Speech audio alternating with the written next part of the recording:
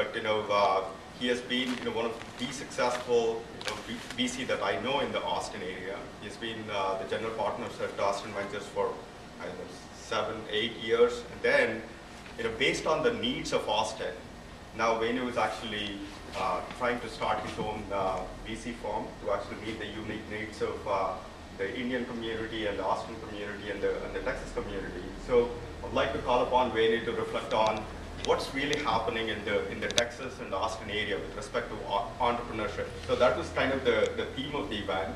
And then we would like to have Venu reflect on the landscape, but most importantly, we as the community, what we need to do to actually re-energize the entrepreneurship community, because ultimately we'll be the beneficiaries of all the work that's being done.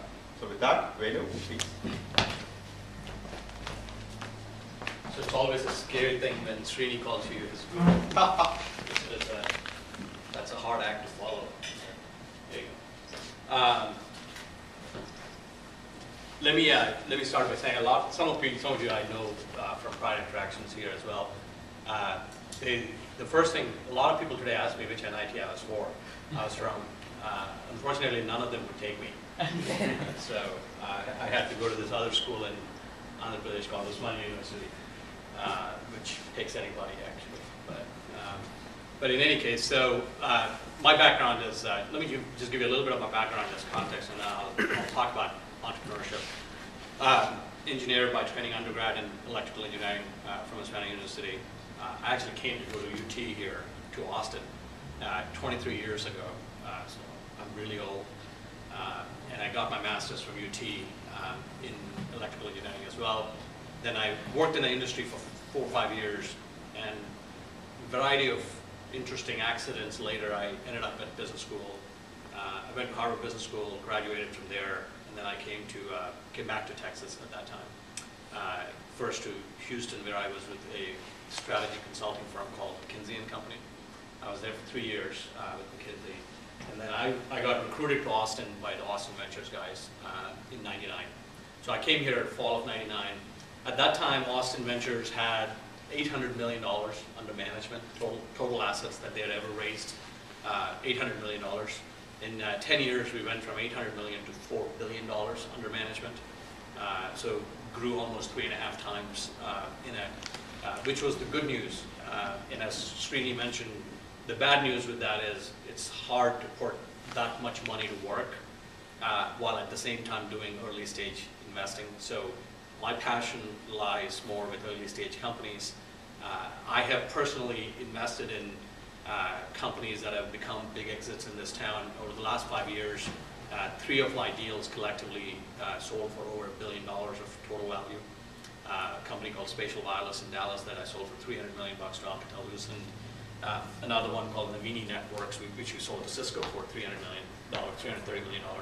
And then more recently here, a company called LiveOak Communications, which we sold to Logitech for $405 million. So I like doing that kind of stuff, the super early stage stuff. So I thought, based on what I talked to Srini, put together a few slides to just give you my thoughts on entrepreneurship in Texas. First thing I want to tell you all, the topic is entrepreneurship. I'm not an entrepreneur. So take everything you hear today with a grain of salt, because I only know it from the other side of the table. Although in the last year, I'm probably a little more of an entrepreneur because I'm trying to raise my own funds. So it's a little more like being an entrepreneur, but take it with a little bit of a grain of salt. What I wanted to cover today, just talk a little bit about the environment today. Why is entrepreneurship important for the state of Texas? Why should we be doing it in Texas? What's different today compared to a few years ago? What are some of the challenges? And there are some real Texas-sized challenges for this market. And then I just want to open it up to anything you all want to talk about. So firstly, environment today. Can you read that? It might help with full screen. Say that again? Can you make it full screen? I'll make that View. full screen. Go to view. I'll let you do that. Full screen mode. Yeah. That one. There you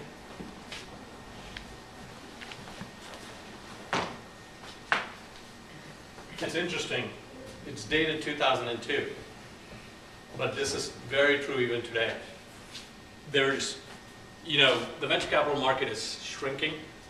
A lot less money has gone into it in the last few years than before. So even if you come out with the next biggest invention like a wheel that can put the whole world into the industrial revolution, it's hard to find venture capital today. So it's a pretty tough market. Here's another one that's interesting. I call it the Tale of Two Cities. And since it's hard to read, I'll just read it. This guy's got a helmet and a shovel in his hand. And he says, raising venture capital is either like banging your head against a wall until cash comes out, or getting buried in it so much money that you have to shovel your way out. Either way, I'm ready. Okay? So you probably have seen all the announcements of Facebook raising $2 billion and Groupon raising $1 billion and all that. The other side of that story is pretty much nobody else is raising any money, right? So it's kind of, the guys that don't need it have a lot of access to money. The guys that need it don't have as much access to money. So talk for a second about why is this important? Why is entrepreneurship important for the state of Texas? And really, there's kind of two ways to look at it. First is, if you, in the last 5 years, and this is actually as of 2009, but you can put 2010 in there if you want. In the last 5 years, almost $6 billion was raised by companies that were venture-backed in this state. So it brings a lot of capital into the state. The second thing is, if you look at where those companies went, Texas has historically been an energy-oriented state, but a lot of it goes into IT, a lot of it goes into business services and life sciences. So it adds to the diversity in this market as well. In addition, it creates really high-paying jobs, and these are enduring jobs as well. So the National Venture Capital Association did a study in the last 20 years of how many jobs were created in this market. And they don't, so if a company got bought and shut down the company, they don't take it off. This is total jobs created over the time. Almost 1 million jobs in the state of Texas were created by venture-backed companies. But what's interesting is, if you look at from a rank in the country of states, Texas was the 6th in terms of the capital invested in that region, but it was the 3rd in terms of jobs created and revenues by those companies. So what that tells you is we are very efficient in Texas with our money. For every dollar that we got, we were twice as efficient as the rest of the states were in creating jobs with that and in creating revenues and a real business around it. The third thing, reason why it's interesting is these startups attract big companies to come here, to set up their shop here. I mean, Sujata works at LiveOak, for example. Logitech had no position in the state, but they acquired LiveOak. That becomes their anchor.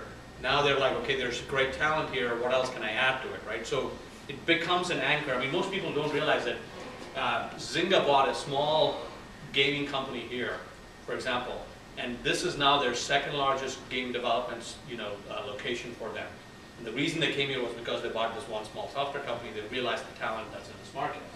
So here's examples of all these companies that have, moved in this market because they acquired a company that was started by an entrepreneur. And over time, once they move here, they've started to build. And some of these things, IBM, for example, and Cisco in particular, I mean, these two guys have literally over thousands of people in the state, all of which happened in the last 10 or 15 years. I don't know how many of you know, but the processor that Apple uses was designed by a company here called Intrinsity, the A4 and the A6 processors, which was the source of their so-called differentiation.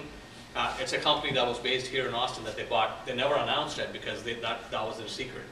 But that's the kind of stuff that is happening in this market as well. So that's why that's important.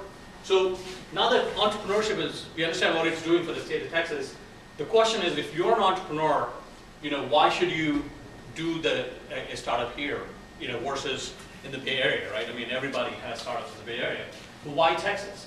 And what I look at is, if you look at the 5 key things you need, do you have centers for research and universities in town? Is there a critical mass of big companies because they have a lot of people that you can hire from, right? That's important. Is there an ecosystem for startups? Is there a historical return results as well, where people have been able to make money? And most importantly, is it a great place that people want to go live in? And if you look at any one of those things, Texas it ranks really well. So for example, research and universities. What this is R&D budgets and the invention disclosures filed every year. And the University of Texas system is listed in there as a separate thing. But I took those 4 schools and I added them as all Texas universities, even though that's not all Texas, I just added the top 4 universities. And what you can see is UT is 2nd or 3rd in amount of money it spends on research and the number of invention disclosures it files. And if you take these 4 universities as a group, across the board, it's 2nd in the country on the amount of R&D spending and the amount of inventions coming out of this place. To put that in context, it's 2 times the size of MIT and 3 times the size of Stanford's budgets that comes out of this. The historical problem has always been these are state schools, unlike Stanford and MIT. So people did not let them commercialize the technology that was coming out of it. But now, that's starting to change in the state of Texas. If you go to the UT commercialization office today, they will welcome you with an open arm to find any piece of technology and start a company around it. 5 years ago, if you knew exactly what you wanted, if you were the inventor of that technology as a PhD student, they would not let you take it out and go start a company with it. It was just that dramatically different. A&M, Texas A&M University, 5 years ago, A&M had $13 million of licensing revenues, where their intellectual property was licensed out and they made $13 million in 1 year. Last year, they had $300 million of licensing revenues. Now, they have now realized this is big money. They're sitting on a gold mine. So, lots of opportunities in this market to go get stuff from these kinds of places. And then if you look at talent and just a startup ecosystem, a lot of people don't realize this, but in terms of technology jobs, Texas is the 2nd largest in the country after California. California, from a tech jobs perspective, is a little over 1 million jobs in the technology industry, and Texas is slightly over 600,000. So it's about 60% in terms of tech jobs, the size of California. What's different is a lot of marketing, a lot of corporate headquarters tend to be in California, a lot of development centers tend to be here, and that's the big difference for them. We graduate over 1,500 PhDs in science and engineering every year from universities here in Texas. And then most importantly to me, there's a complete ecosystem in place of entrepreneurs, banks that understand them, law firms that understand what entrepreneurs need. All of those things are, and networking organizations, they're all here. And so that has shown up in the results. So these are the companies that have gone public or gotten acquired for material acquisitions, not the $5 million, $10 million acquisitions. Since 2000, if you add these exits up, that's $25 billion of total value that was created by these startup companies in the last 10 years. If you even take 2000 and 2001 out, because you can say it was still the internet bubble at that time, that's still $18 billion. On average, in this state, you get $2 to $3 billion of value created by startup companies. And we think that's really important because if you go to like North Carolina, for example, Research Triangle Park, everybody says the same thing about RTP. It's like, well, it's the big market. They have great universities, they have great big companies. The difference is this. We have the experience of actually creating startups that work. We've actually made money. And trust me, nothing works as well as this for an entrepreneur. When they know somebody who used to be in the next cubicle that has gone on to start a company or work at a startup and made his millions, there's no better incentive to drive somebody to go start a company than that. So that's kind of the values that's why we think Texas is really well positioned. So what's changed in entrepreneurship? In the last decade, it used to be build it and they'll come. Take your time, build the product, the people will come. And right now, it's much more in the build it, let them come, and then improve it. So there's a lot more emphasis on don't go into your ivory tower, build a big product, and then wait for it to happen. Used to be a lot about eyeballs and traffics and downloads, and you can argue it's still about that, but it's more important to have revenues and path to profitability. As much as I'm not a big fan of Zynga, all these new internet companies and the billion-dollar valuations they're getting, the difference between those guys and Pets.com or web grocers and all those guys is they have profitability. You know, Zynga is incredibly profitable. Groupon is incredibly profitable. Facebook is turning profitable. They have billions in revenues. That's the difference between the last internet.com bubble versus this. So this is still important. You know, having a path to profitability is still important. It used to be 10 years ago, amount of money you raised was a badge of honor. Oh, they raised $100 million, web grocers, web that. It's not anymore. It's about how little money can you raise and iterate at a time. A lot of focus was on flipping a company, sell the company as soon as you can, make your, take your $5 million and go away.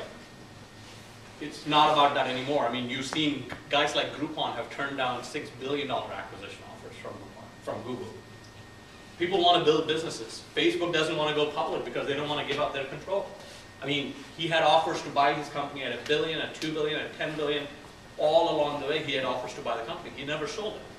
So it's not about flipping anymore. It's about building sustainable companies. And this one is a little more controversial. 10 years ago, the risk of somebody going and doing a startup went away. And what I mean by that is the salaries you took from a startup, they're very comparable to the salaries you get at an established company. And in addition, you got equity.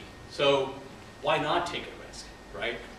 It's now gotten back to again where there is really significant risk in, for both the founders and employees in a startup. Startups cannot continue to pay between 90 to 110% of what a big company will pay. That model is broken. It attracts the wrong people to the startups.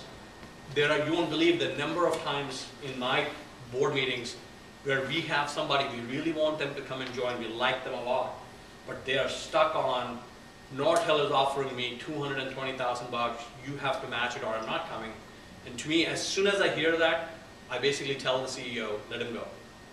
It's not worth going after this guy because he doesn't understand what it means to be in a startup. If he wants his Nortel salary, he should stay at Nortel. And that's another big change that's changing. So the way I would summarize it is, from your perspective, assume on capital that less is good. But that has implications for some certain sectors. I mean, there are people here I know who are in the semiconductor industry, for example. You can't do a semiconductor chip for $500,000. You just can't, unless you're doing some small analog mixed signal chip. And even there, it's questionable whether you can really do it. So there are going to be some implications for sectors like that that won't be the same going forward as they used to be. Exits, assume that they'll continue to be very constrained exit environment. There are going to be very few overnight successes.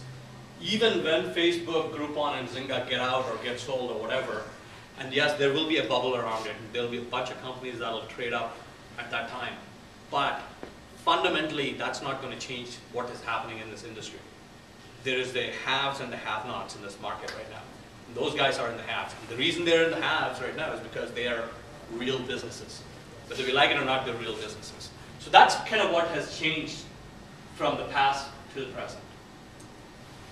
So let me talk a little bit about the local environment, coming back to having said all the stuff that I've said earlier about what's in the state of Texas. What we strongly believe in is the need of local capital for company formation. It's very hard for a venture investor to come from 3,000 miles away and invest here. I don't care who they are, what story they tell you. I guarantee you Sequoia doesn't go and fund somebody with his first $50,000 in Austin, Texas. You're beating your head against the wall. They're not going to do it. Unless you're a third-time entrepreneur and you don't need their money. That's the only time they're going to come here. It's not because they don't want to. It's just hard to scale that business model. And they have a lot of good entrepreneurs in their backyard. So, that's the model that they're used to.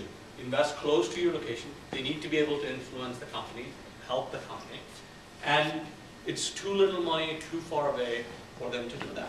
So the way the model works is find a local investor.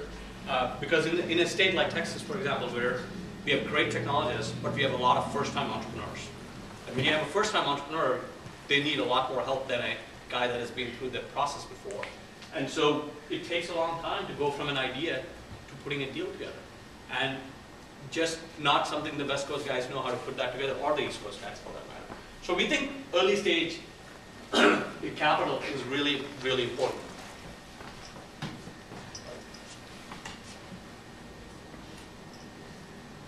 So with that in mind, let me kind of give you what the issues are in Texas. Unfortunately, the local capital here is really shrinking. So what this is if you look at the first half of the decade versus the second half of the decade, how much money was raised per year by funds that were based here in Austin, or in Texas. And only exception I did was I took out Austin Ventures, because we were the big player in this market. So I took those guys out. And what you see is it's dropped almost 85% between the first half of the decade to the second half of the decade. Even this is a little misleading, because the 05, 06 were much better years than 09. In 2009, all the funds based here in Texas raised $19 million total. So that's the big shortfall of capital that's coming in. What that's leading to is what's happening to investments. In the first 3 years of this decade, 05 to 08, on average every year about $1.3 billion of capital came into the state in venture-backed companies. In 2009, that number dropped almost half, and it's dropping further. Because there's a gap between when you raise the money. If a fund raises their money in 2000 to 2004, they put it to work in 2003, 2008 timeframe, right? So it takes time for the money to get invested. If they didn't raise any money here, what happens in the next decade? They don't put any money to work. So that's a big problem in the state, is the capital formation. And it's more of a Texas phenomenon than you would imagine. This is looking at venture capital investment per capita over those 5 years. I mean, no surprise on California and Massachusetts. They've historically been number 1 and number 2. What's surprising is how much Texas has fallen behind in the last decade. I mean, with all those advantages that we talked about, you know, venture funding is lower, 3.5 times lower in Texas than some of the other leading states. It's the second largest state in the country in terms of its overall economy, second largest tech employment base, second largest university R&D and, you know, invention disclosure state, and we're 6th or 7th in amount of capital that's getting formed. So if you look at what happens as a result, is this is one quarter, this is Q3 of 2010, and it's looking at where did the money go, total US venture capital money. Half the money went into California, and Texas was 4th with 4.5% of the money. So for its economy that's second largest to California, 75% its size, amount of infrastructure we've got, we get 1/12 the amount of capital in this market. And this is, in my mind, the #1 big issue that we face in this market for entrepreneurs. So with that said, let me talk a little bit about a few final thoughts before I go into kind of what this is. What it means is, for entrepreneurs, it's important to continue to come up with the new ideas, because if the cycle breaks, it's very hard to rebuild. And as long as there are entrepreneurs with good ideas here, even though local capital is needed, there are ways to get it funded. I mean, the Emerging Technology Fund here locally, I don't know if have people heard about the Emerging Technology Fund, the State of Texas Fund? They put $300 million to work in the last 5 years to start up companies. So there are sources of pockets of money like that that are still around. If it's small enough money, there are 3 or 4 new other funds that have come to market over the last 5 years. They're around. So first thing I tell you is keep working on the ideas, because it's really important. People ask me what I focus on when I look at deals. And there's no magic formula for it, but here are some of the things I would tell you as final thoughts. #1 for me, teams matter. It's a very long and frustrating ride to be a startup company. So pick your teammates wisely. A lot of times what we see is people just meet somebody, you know, they want to start a company, they met somebody else who says, I like your idea. Next thing you know, they're co-founders. I guarantee you, I've seen that movie end 50 times so far. And a year from now, they'll be at each other's throats. One guy's vested half his shares. You want to fire him. He's got all the stake in the company. The other founder is pissed off because of that. Take your time. It's like getting married. You're going to be with this person through the ups and downs of the company. Take your time to go build out the right team. I like the statement by Eisenhower a lot. He says, plan is nothing, planning is everything. So people fall in love with the plan. I want to build this company this way. That's how I'm going to do it. And it's not the plan that matters. If I can guarantee you one thing that's going to be always true about any startup you join or start, it is that it's going to change over its time period. It's absolutely going to change. Third thing is stay grounded. People see a company in their market get bought by Google for $400 million. You can see all the dollar coins in their eyes right after that, right? I mean, it's like, oh, mine's going to be the next big thing. If passion drives you, let reason be the reins for that. This is one of my favorite statements. This actually was said to me by Shimon Peres, the Israeli prime minister. We had a group of venture capitalists who went to Israel on a state delegation, and in his speech he used this, which I've written down, I'll never forget. He says it's really important to be paranoid because as old Air Force pilots will tell you, the one that shoots you down is the one you can't see. If you're flying planes, when you're very comfortable, you've seen all the other planes in combat, there's one behind you that you can't see that's going to shoot you down. And I really like that. And this is the other thing I feel really important. Bernanke said this about the 2008 financial crisis, and they were asking him, why didn't the Fed do this, why didn't the Fed do that? And he says, appreciate the role of chance and contingency in human events. Everybody thinks that Mark Zuckerberg sat back and somehow came up with exactly what he was going to do for the next 10 years and build Facebook. I wish it was true, it's not. He was smart enough to figure out what needed to be changed and he adapted to it. You're not going to see everything. Sometimes great startups fail because they started at the wrong time. I mean, you might have a great idea right now. The odds that you're going to raise the funding today are much lower than they used to be 10 years ago, right? But that's what it is. So there are factors that are not in your control. Don't let those really kind of take you down either. Just a few things that I thought would be interesting. And now I just wanted to open up to everybody. If you had any questions, either on the stuff we talked about today or anything else, just feel free to. So what is the reason for funding going down in Texas? Two things. First, from a venture market standpoint,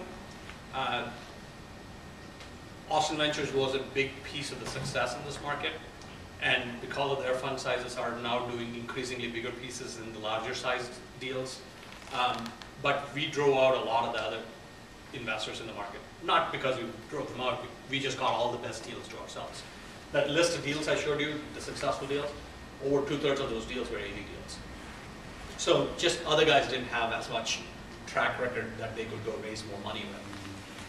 The second thing that changed was a lot of guys who came to Texas when the markets were going through the roof, when it imploded, they all pulled back to their home markets, right? So Polaris had an office here, TL Ventures had an office here, a bunch of guys had offices in Texas, they all pulled back to their home markets. And there were a couple of other big funds in this market, like Seven Rosen, Centerpoint, etc., which have had trouble raising new funds because, again, they had historical return issues that prevented them from raising money. So that's a big piece of it. Now, there are other reasons for it as well. I mean, if you just look here within 10 miles of this building, there are pension funds that have over $200 billion under management right here in Austin. So if you take any kind of normal kind of allocation from that, there should be $4 or $5 billion going into private equity and venture capital. But none of it comes here. And the reason for it is because a lot of them give that money to intermediaries to manage, fund of funds, consultants, etc.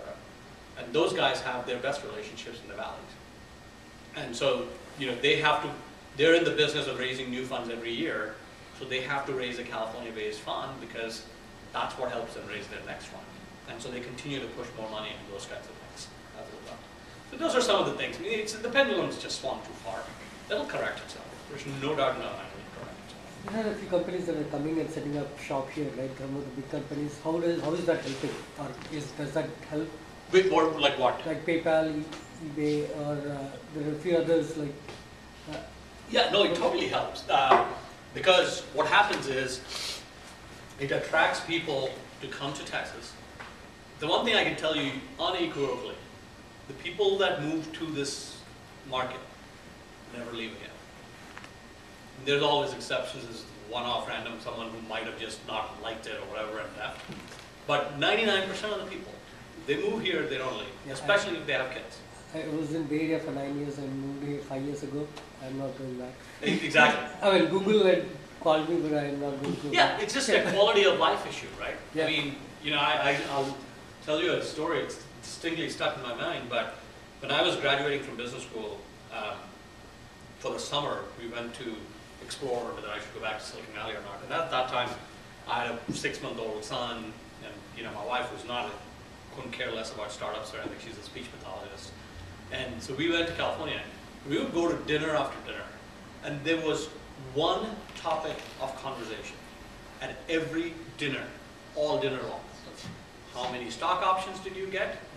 You only made your first million, not your 10th. Who cares about you? And it was a treadmill, right? And it's, you know, there's an energy in that place that I won't take it away, but it's not for everybody. And there's a stage in life where getting out of it is helpful.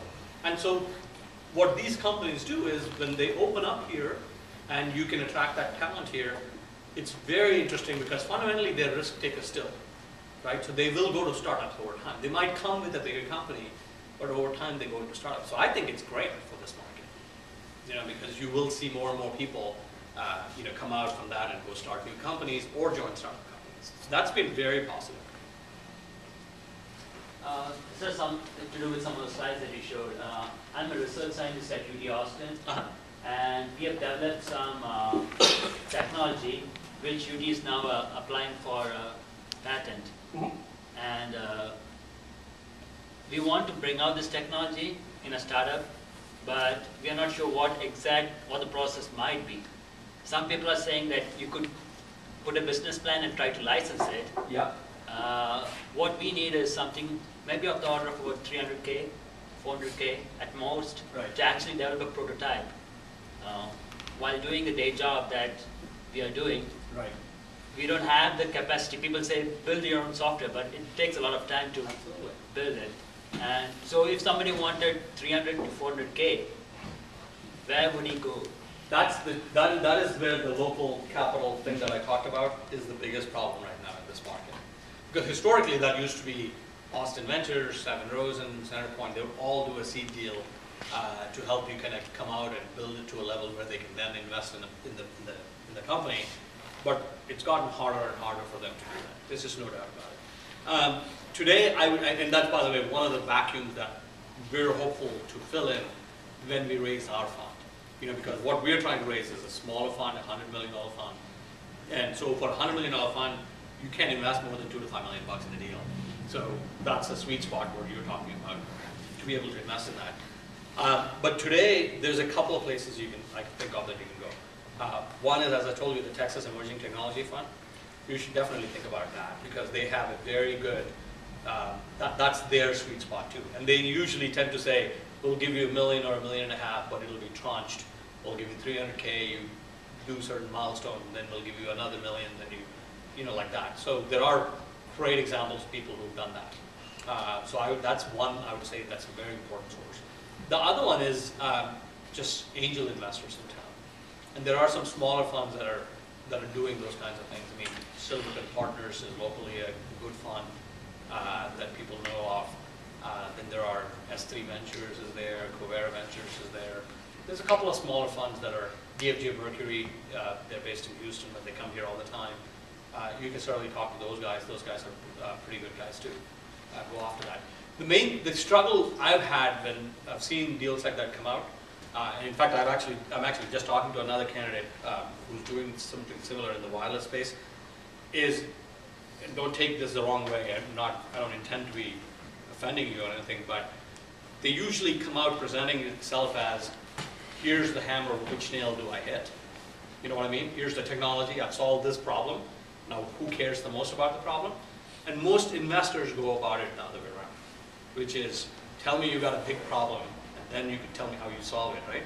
So, one suggestion I might give you is, try and find somebody, whether it's an entrepreneur in town, or people that have worked at startups, to sit down with you to kind of nail the presentation. on what the market is, just do a little bit of the work before you go to these guys. Because if you go in with just the, like I had this guy who came in and said, we've built this new wireless algorithms that'll allow you to do multi-hop call handling. I'm like, okay, so why do I care about that, right?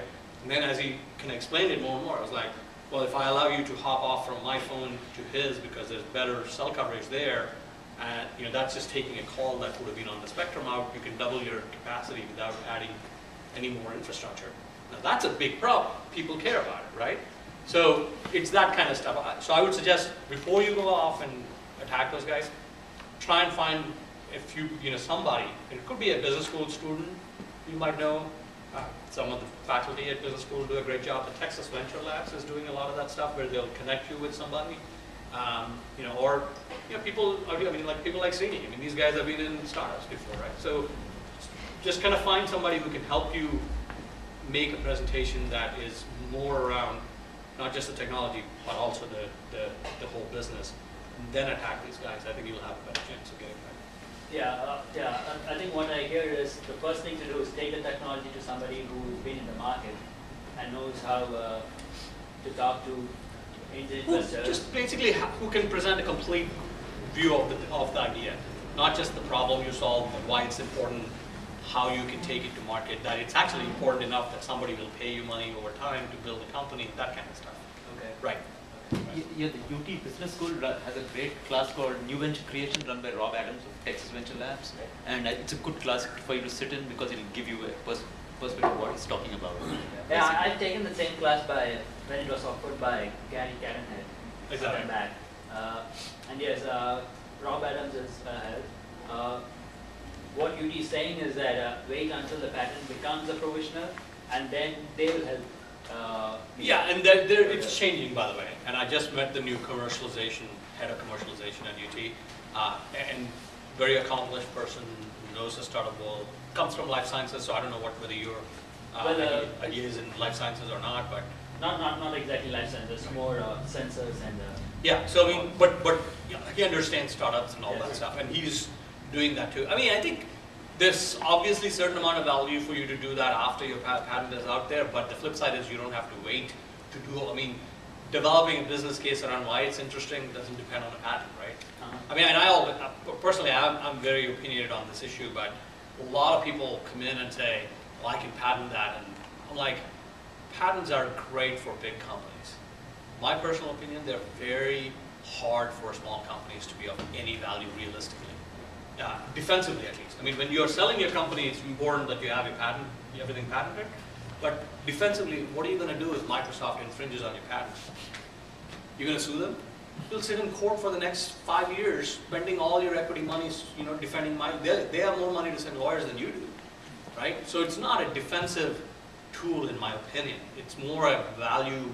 When you're selling your company, there's value from patents. But before that, I don't think it's a defensive tool. So my suggestion to you would be at least the other stuff around putting a plan together, and just, I'm happy to spend some time with you at some point if you want to, just kind of give you some ideas on that. But just run it through a couple of friendly people who can give you, because with a lot of investors, you get one shot, and guys, it's not because we all try to be mean and we don't want to meet anybody the second time. It's just because when I was at AV, last year, just to give you an example, we're fundraising right now. We haven't been meeting entrepreneurs to invest at all. And we saw 110 deals last year. Just last year. And this is with us spending 95% of our time fundraising.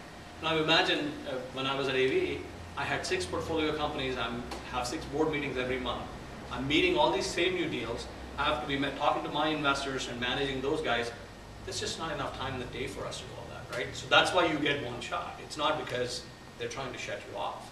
So use all these other sources to kind of get over the potential rookie mistakes, right? I mean, if there's anything that's just obviously wrong, people that have pitched to VCs can tell you that. People, if you know in the VC community, can take your time and help guide you. I'm happy to take the time if you want to at some point. But do that, and I think that really helps. Okay. I actually worked at a company that came out of Stanford, another good group of researchers and one professor and so on and so forth. They actually built what they thought was a cool technology, But then, they were always like, we want to build a, file a patent and so on and so forth. But there was no aspect of, what's the commercialization aspect, or why would anybody care for this technology? So we actually spent a lot of time, and actually Venu Khosla invested in the company because of that Stanford thing. But even in the space that we were in, even Venu Khosla didn't understand, who actually cared about this problem, or who has this problem, or why should we care? So we actually had to spend about close to a year figuring out, not even looking at the technology, trying to go discover for all the different problems that people had, and then we brought technology into that whole thing. So it's the same story. So, and again, good ideas actually come from the universities and so on and so forth, but then it has to be married with the right business acumen to actually turn into a big business. That is where Apple and Microsoft are different from Sun, because if you look at Sun, the number of innovations that they came out with, not just with Java, the whole server, but it never was marketed to the extent like Apple or Microsoft did, which is market the solutions in such a way that it meets the need of people, what they need, rather than a cool new toy somebody has to figure out how to use, what to use it for. And everything has to come together too, right? I mean, you remember the Apple's gotten all the tablet mania now, but how many of you had the old Apple, I forget the name of that, Newton? I had one. Yeah. That was only 15 years before its time, right? But, and then you had to learn how to write that particular Actually, handwriting. Palm OS was like that, tablet PC was So there's a lot of things that have to come together. Pocket PC. See, that's the other thing is just if you think about entrepreneurship and venture-backed companies and all that, then that's why the Bernanke quote to me is so interesting. Understand that not everything is in your control. It was the same Steve Jobs that did Apple Newton 15 years ago. Disastrous failure. But today, his iPad technology is taken off. Well, what's changed? A lot of things have changed around, right? It's not just the product, but capabilities have improved, wireless connectivity has come in.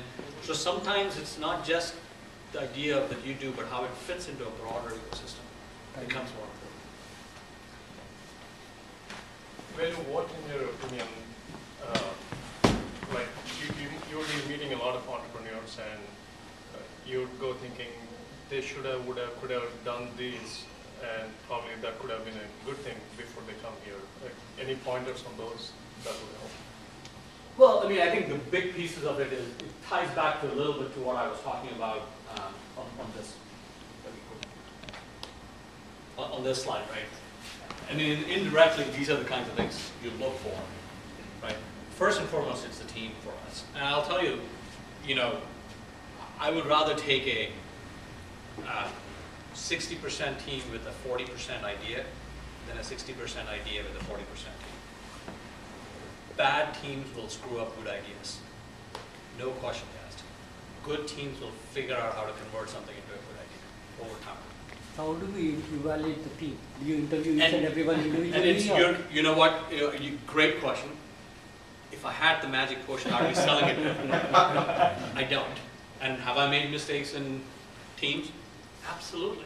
Because there is all. How do you know how well somebody gels with somebody else? In Bay Area, what I've seen is the VCs look at whether these guys have worked together in the past. If they have, that's the most important one. If they have studied together, they would have taken the shocks of relationship building. So that's one thing. And if they have worked in some companies together, they would have crossed those politics and all that. They worked together and they have come up with something. And these guys are coming together again to do something outside the company. So that's one of the criteria they look at. And okay, that helps. yeah. There's no doubt about it. Yeah. We look for that too. I mean, if you find somebody who knows each other, as I said, the odds that you two people who meet at a first event, come together, put a pitch, I can guarantee you I've seen that movie. 90% of the time it's not a good ending, right? So I think in that sense you can't really tell, but having said that, I don't know how many people here had arranged marriages. I did, right? How did you know your wife was the right person for you when you met her? That you either hit it off or you don't. And I can tell in a first meeting a lot of times, broad buckets, whether this is a team I want to spend the next 5 years of my life. Because don't forget that when we write a check as a venture capital firm, we spend the next 6 years with you guys of our life just as much as you do. right? So a lot of times you can tell, but where more tactically where it matters is experience together matters. I'll tell you the other thing that matters a lot of times is, I call it intellectual honesty. When somebody comes to me and presents to me, IDC told me it's a $4 billion market, and so-and-so told me it's a $100 billion market, and Google told me blah, blah, blah. And when you ask them, who's your competitor, and they can't think of one, I run to the door, because that's bullshit. There is no $4 billion existing market that there is no competition in. Period. End of question. You might be creating a $4 billion market. And tell me that, I understand that. But don't tell me it's there today and hide behind IDC and whoever, and then tell me I can't find any competitors. Because then either you're not looking, right? Or you have no idea what you're going to do in this market. So small things like that matter. When we push back, what is their responsiveness? Some people come back, and I push back on purpose in some presentations where I'll just emphatically say, that's complete bullshit. I'll just say it just to see the effect. A lot of people react differently when they get pushed back and put on the spot. Some people respond to it saying, interesting, why do you think it's bullshit? And there's a constructive challenge to the discussion. Some people get incredibly defensive about it, right? Well, in the next 5 years, if I give money to that company, I don't want to be thinking about, I know something's wrong in this company, but how am I going to go broach this subject to the guy? I need to be able to tell him, that's bullshit, it's not working. Let's figure out how to make it work, right? So those are, other small things that you can see. It comes back to, the willingness to change that I talked about.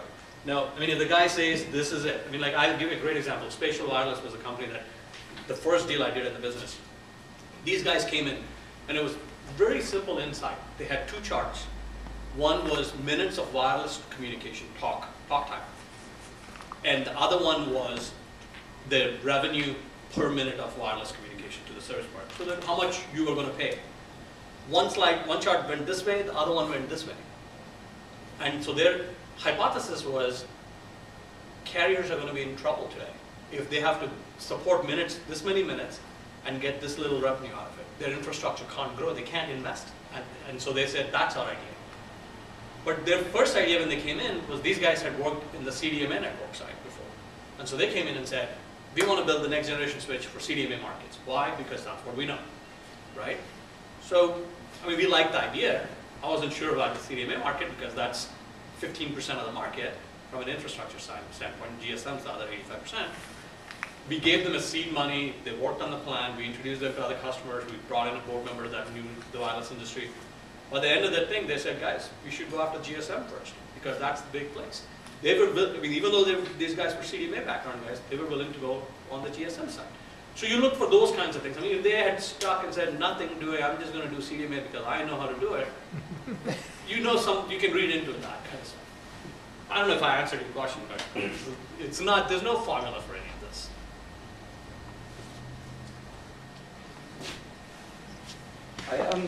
I've seen talking to people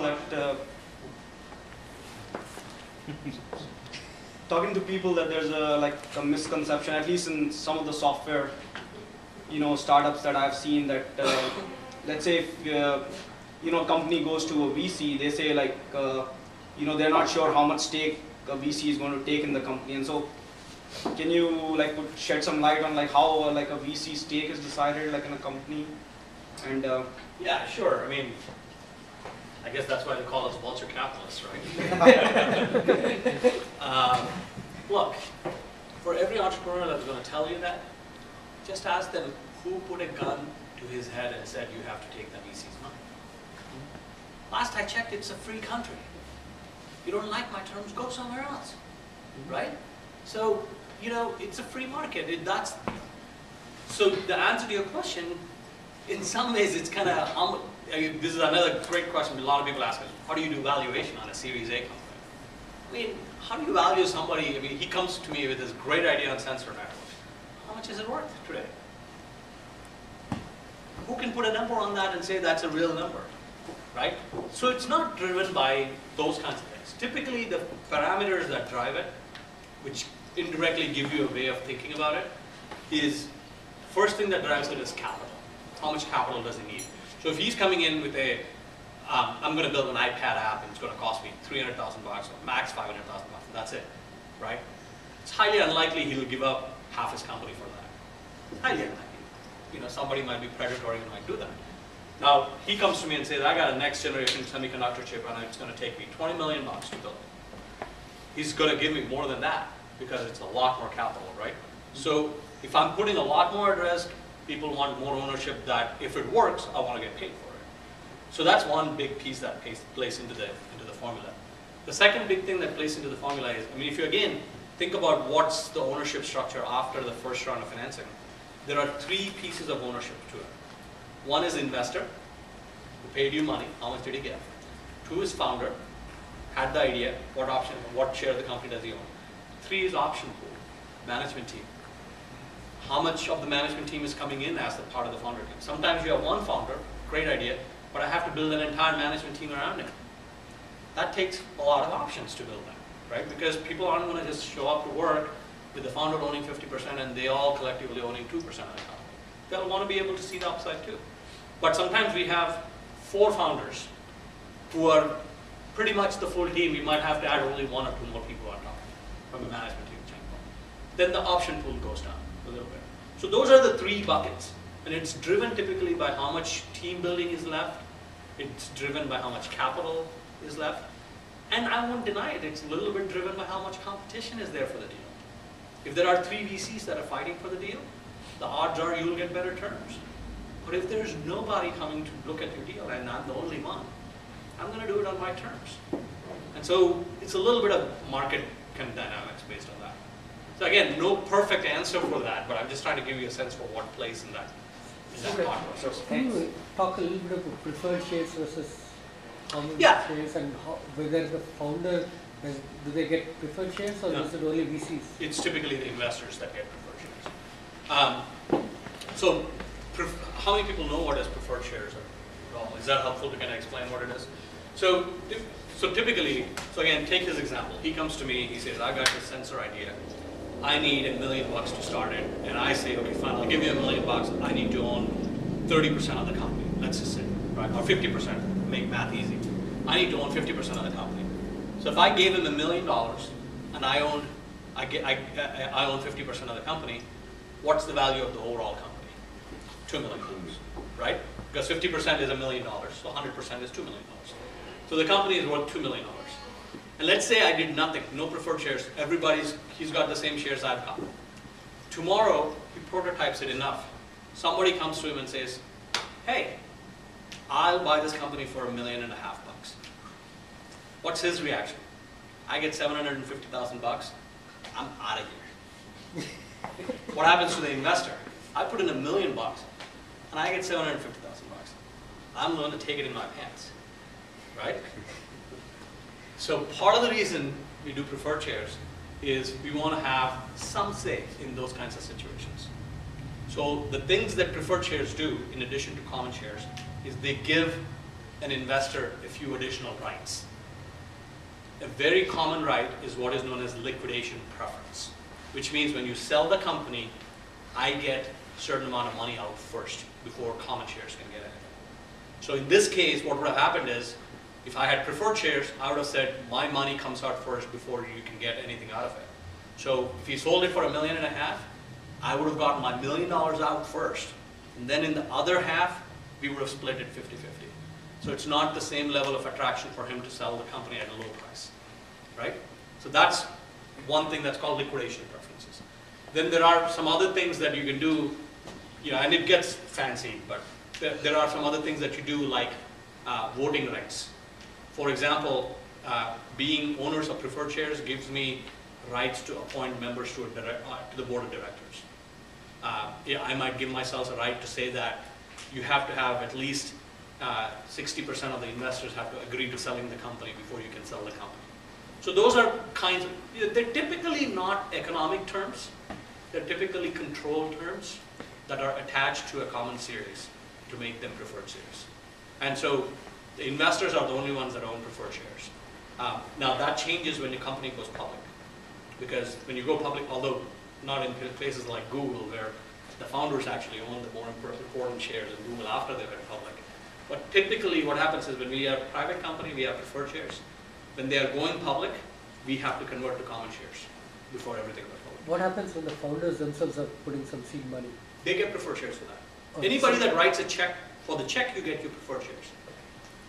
For the check, you get your preferred shares.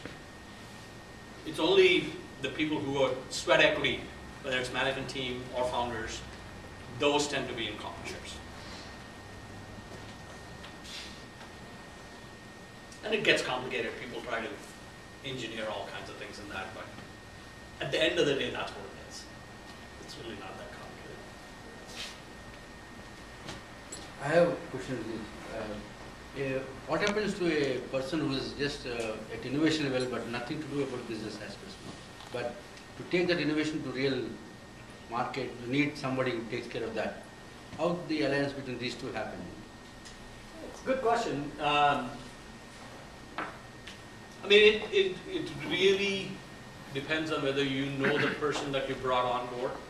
So like, I mean, you look at Google, right?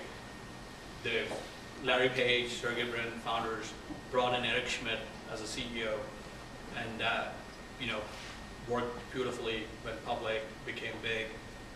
And then there are cases where that was absolute disaster. I mean, Apple, Steve Jobs, and what was the name, the Pepsi guy? Was the Pepsi Cola guy, CEO of Pepsi, that was brought in to run Apple before, but that's when Steve Jobs quit the first time.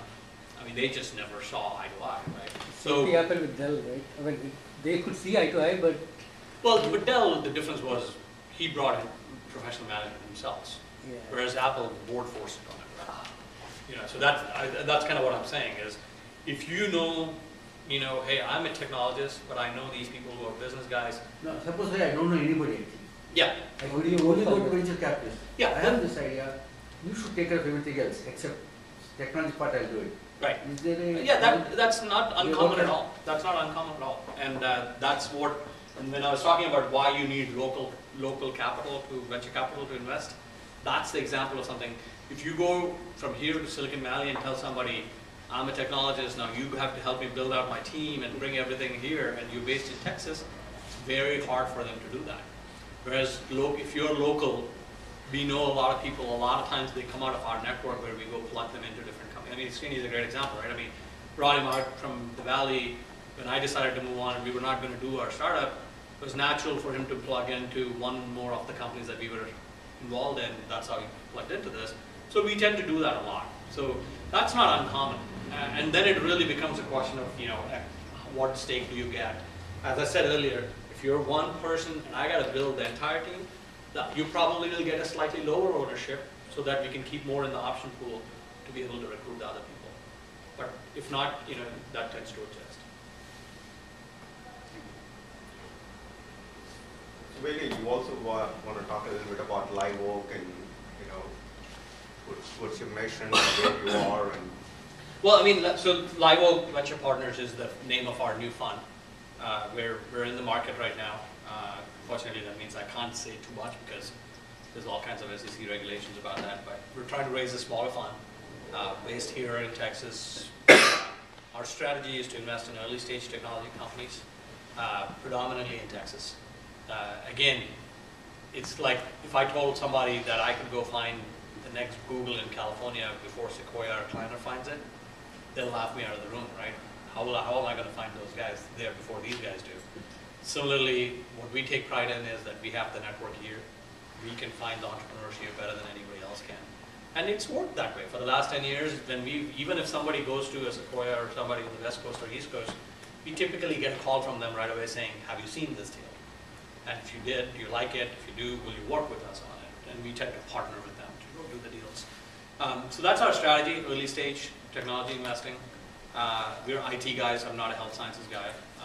But we like, in addition to kind of traditional IT, we like to do information technology, what I call the cross-section areas.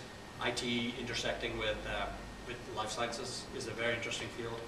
There's a lot of kind of new diagnostic technologies, point-of-care technologies that people with IT experience are getting into. We like those. A lot of clean tech stuff that we like. And again, in clean tech and all, I tend to be more oriented at extensions of IT rather than pure clean tech stuff. So I mean, the next general solution to convert wood into gas, it's kind of a little hard for me to understand that. I mean, it's great areas. I mean, you know, I just don't know how to do it.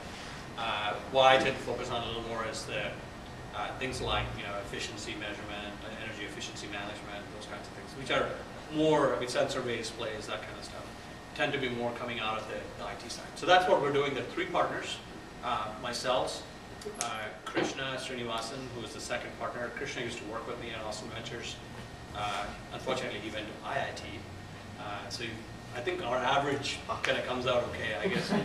He's an IIT guy, I'm an Osmania guy, so we come out in the middle. But he's very similar background to me, UT Austin grad, Wharton MBA, and he and I have worked together for 10 years. So that's the second partner. And then there's a third partner who's a much more experienced operating guy called Ben Scott. Ben used to be in the wireless industry. He used to be the COO of Verizon Wireless before, ran IXC Communications here, ran PCS Primeco here. And so he's going to be our third partner. So the 3 partners, that's what we're trying to do. Hopefully we're in the middle of fundraising right now, so hopefully we'll be ready to invest second half of this year. Makes sense? In your tenure as a VC, have you found, was there any instance someone approached you and you felt this is not going to work and turned him away, and then it turned out to be successful? Actually, you know, it's a great question. Go to, when you have a movement, go to Bessemer Ventures website. There's a guy there called Felda Hardiman. He teaches at Harvard Business School now. He teaches venture capital at Harvard Business School. But he's got a great thing where he calls it his bloopers page. Because every VC puts on all the deals that they did really well, right? But he actually lists all the deals that he saw, and it's really funny because you go see, like, you know, like he saw Apple, he saw Lotus, and he turned them down, and he turned on Google saying, who the hell is going to pay this much money for that? It's really funny stuff. Unfortunately, I don't have that big names for it, but yeah, no, there are definitely deals that we've seen that we could have, I mean, a great example, very early in my career was a company here called Sigmatel, which was there for a long time. It was there from '96 onwards, way before I got into the venture business. But, I mean, I saw it was a company that had changed 3 lives, right? I mean, went from being a broadband company to a DSL company to a, I mean, it ended up becoming an MP3 chipset company. And we saw every incarnation of that company at AV. And so we all went in and looked at it and we said, yeah, this is never going to work. Who wants to buy these little devices that you're going to listen to music to? Next thing you know, that was the year of the MP3 device, Christmas season. And it went from nothing to $100 million of revenue and $800 million of market cap in 1 year. Of course, they went bankrupt 4 years after that. But so yeah, there are cases like that. I mean, guys, all the things I told you about intellectual honesty apply as much to us as it does to you. And in fact, the thing that's worse is when the VCs who have the money don't have the intellectual honesty. You know, it's a very high ego, high testosterone business because success is